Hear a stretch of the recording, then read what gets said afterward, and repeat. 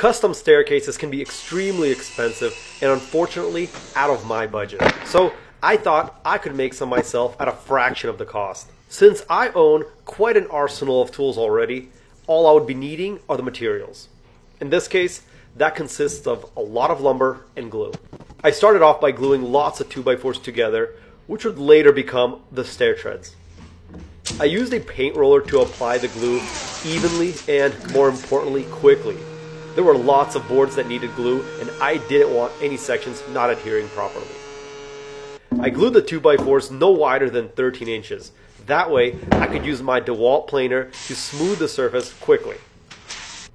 Some of the stair treads will be much wider, and I'll be gluing two sections together later on after all the planing is finished, making it much easier to sand later on. Now, when gluing the 2x4s together, I used parchment paper below to prevent the glue from getting on my clamps. I learned this lesson the hard way, of course.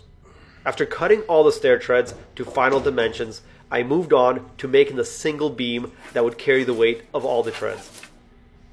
The beam consists of 4 2x6s glued together, and the boards were 16 feet long.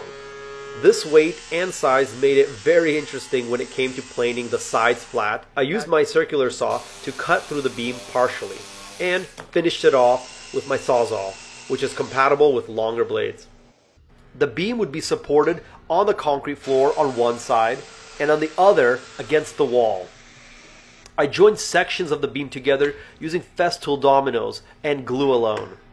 The end of the beam, which would be down against the concrete, I used a pressure-treated 2x10, which was attached to the beam using 9 dominoes and anchored to the concrete using concrete bolts.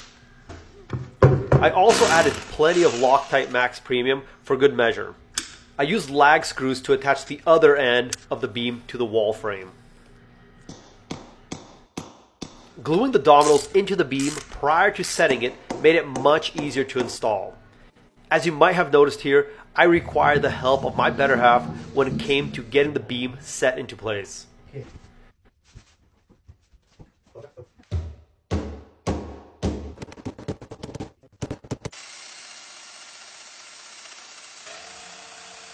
I measured out the last part of the beam, which would turn up towards the loft area. This section would rest on the beam and against the loft floor joists, which aren't currently finished. Thanks for watching and subscribe to my channel, and hope to see you guys back here for part 2 of this build.